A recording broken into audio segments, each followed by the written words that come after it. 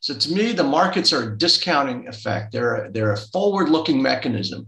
We don't know why when PayPal is at $310, why it's going to be $100, 2 months later.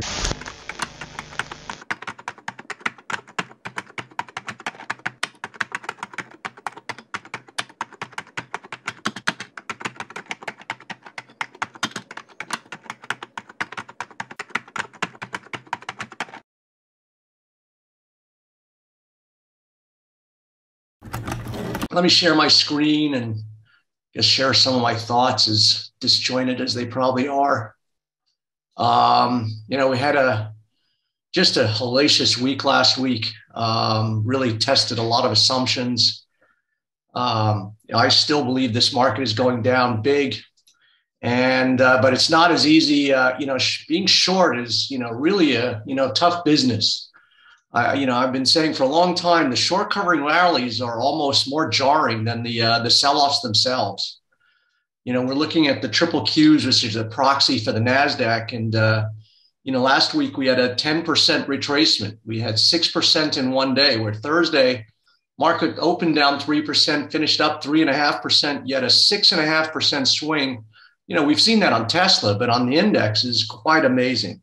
So you can see that, it's not an easy game we play here. Here's a 10% swing from trough to peak in this case. But this is where, to my mind, I always look for what is the prevailing trend, or pattern that is governing or dictating, a direction. And, in this case, yes, it's 3 steps forward and 2 back, but I still believe the direction, is lower and likely to keep going lower. And it's, this is independent of Russia and what have you. When, this head and shoulders was forming, maybe some analyst somewhere was seeing a buildup somewhere, but, Russia wasn't really on the radar here. So to me, the markets are a discounting effect. They're a forward-looking mechanism. We don't know why when PayPal is at $310, why it's going to be $100, 2 months later. There's nothing on the balance sheets. There's nothing at that time that would, if we read something, we would know that, Facebook's going to go from 320 to 100 to 200. And so, there's something up here that the market was starting to tell us, that this was topping. And so to my mind, this is a whole big bad bear price pattern. And it doesn't just get resolved here and then go back to a new high. So, but it gets confusing because sometimes, the market throws us a pattern and then throws us another pattern.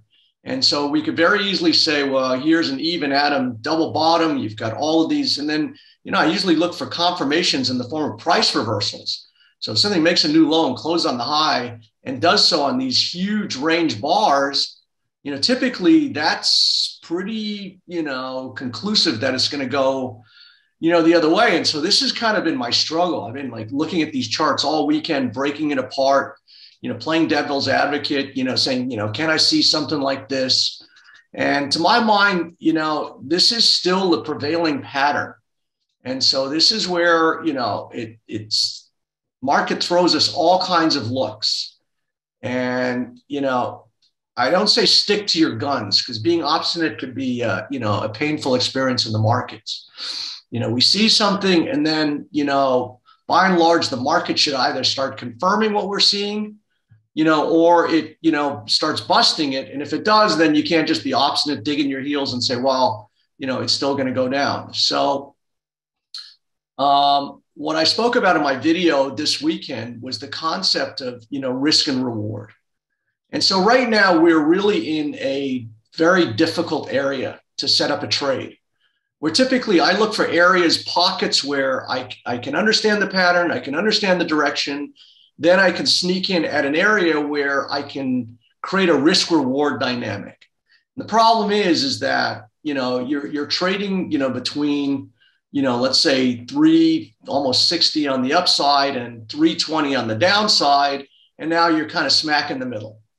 So now if you go long, where's your risk? Down here, it's a big risk. If you go short, where's your risk? So the thing is, when you get into dynamics like this, where I still think this is going to go lower, and the problem is the market is not offering us kind of neat ways. Usually I get a nice key reversal. I get a setup of a few bars. It kind of gives us, some time to go in. But you can see that this market, it kind of just goes to a high, then gaps, and then goes. And so sometimes it doesn't let us catch it. And then today, same thing. Close at the high, gaps, and then, I don't know where it's going to go here. And I don't really like a market that closes on the high. To now say, okay, it opens lower and now I start chasing this thing, because very often, the market needs to resolve itself, kind of shake hands with that previous unchanged, maybe even go higher. And then if it closed lower, now we can start seeing the beginnings of some kind of risk reward. But even when something goes straight up, usually it doesn't go straight down.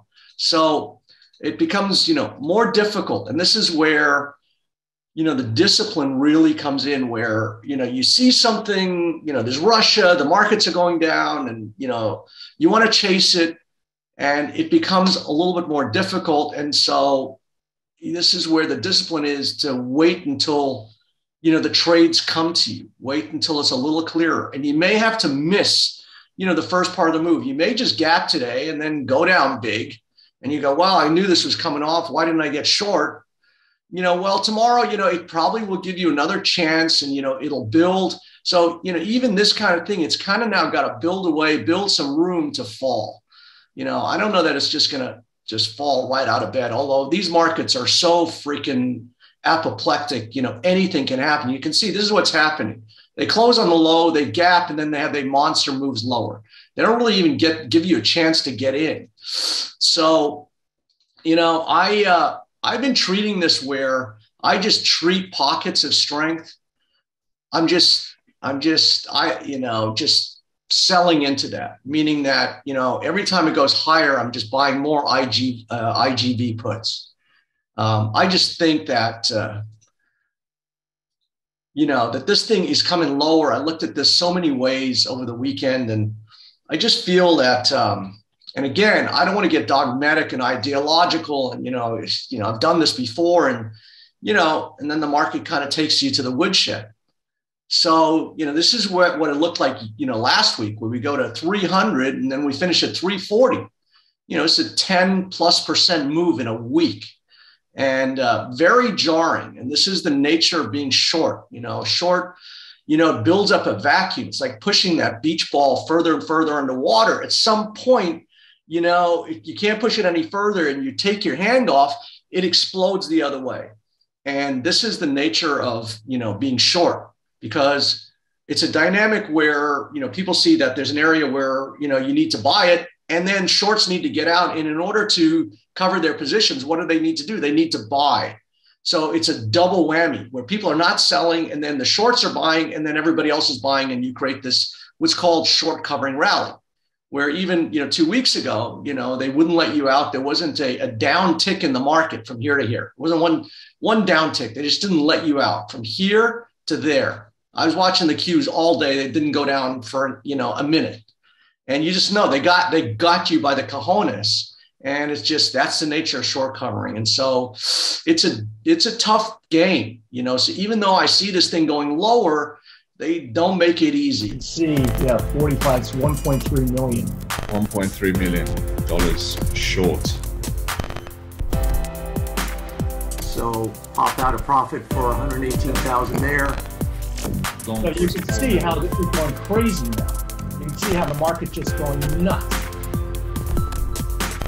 I bet like $1.6 million on this position. I'm showing right now $23,000 gain.